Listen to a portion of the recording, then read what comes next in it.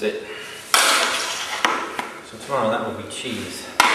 In the morning it'll be soft, but firm enough to mill up into little pieces. So we run it through that machine into the molds, it's salted, we fill those up. And there's no pressing for Stilton, so it'll just sink on its own. Over 3 or 4 days it spends in the molds, so it just sinks and we turn it upside down every day. And actually, Stilton made on a farm hasn't existed since the 1930s. Right. So he wanted to bring back this, arguably the quintessential. This is the cheese that everyone gets at Christmas, that is the British cheese, that people scoop out and put port in, that is all, it's such a part of the heritage, and yet you say no one's made it in a farmhouse since... 1930s. It's always been made in creameries, and those creameries started pasteurizing it throughout the 50s and 60s, and the last holdout was Colston Bassett, and they stopped in 1989. Right. And that was the last raw milk Stilton on earth. So the idea of this project was to resurrect that lost heritage.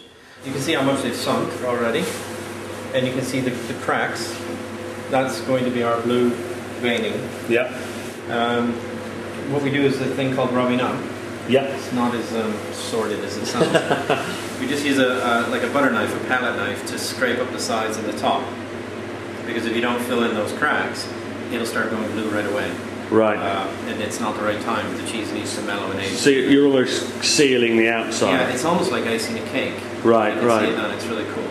If you look, these have been rubbed up 2 days ago. So you can see what I mean. It's like like an icing. So you can't see the cracks anymore. So if I go to Colston Bassett, they've got 150 years of cheese making experience. Yeah. That they've passed down. So that those chaps know. Oh, in July the milk alkaline is higher, so you need to adjust this and this.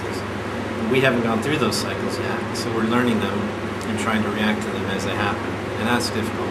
But next year and the year after and the year after, we get better. I suppose if you make a slight adjustment, it's 8 weeks, 9 weeks before you know whether it's working.